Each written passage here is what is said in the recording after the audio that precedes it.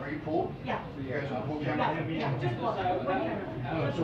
Kelly confirm that? So you have two cameras that are pool. Why is all approval? For the South Korea meeting, the White House cannot be here, requested it. Cannot be here. Cannot be here. Well, as I heard last night, the White House and the High, the petroleum pool for just the two cameras. Okay. Yeah. They don't control this room, actually. No.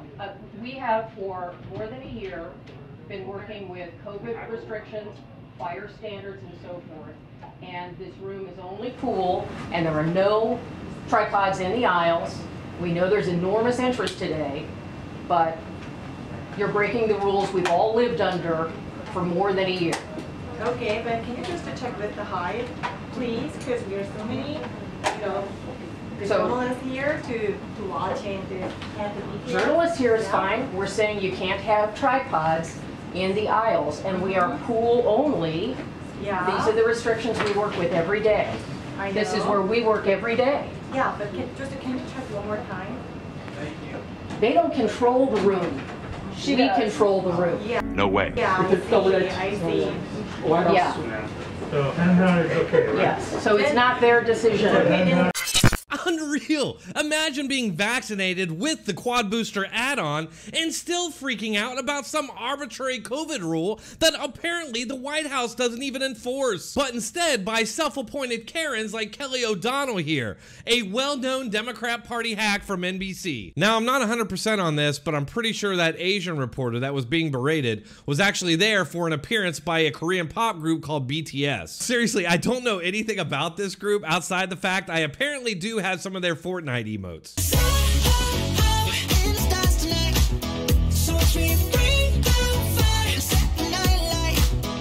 Anyway, hilariously, this altercation happened just before their press conference that was ironically addressing anti-Asian hate and disinformation. No doubt because they're still trying to deflect from the true source of most anti-Asian hate over to Trump and their political opponents. I really wonder how all of this would be playing out right now if this altercation happened between Fox News' Peter Doocy and that Asian reporter.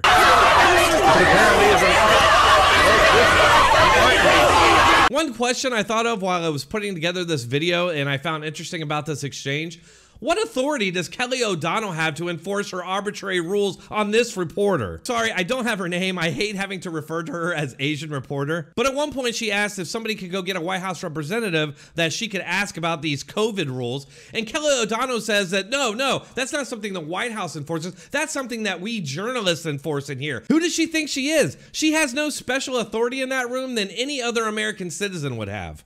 This is my question. Is the White House press briefing room a public space? I ask because right on their website, it says that location in one of the oldest parts of the White House, nestled between the fabled residence and the West Wing, is evidence alone of the key role the news media has come to play as an intermediary between the public and the executive branch of the United States government. The fact of the matter is, the corporate press doesn't have any special privilege to free speech or journalism. The Constitution and the First Amendment make every American citizen a journalist. So here's my question. I honestly don't know the answer to it. Is the White House press briefing room a public space where every American citizen has the constitutional guaranteed right to exercise their freedom of speech? If you know the answer to this question, please let us all know in the comment section. All right, folks, that's all I have for this one. If you enjoyed it, please drag and punch that like button, share this video, and again, leave a comment to let us all know what you think. Thanks a lot. See you next time.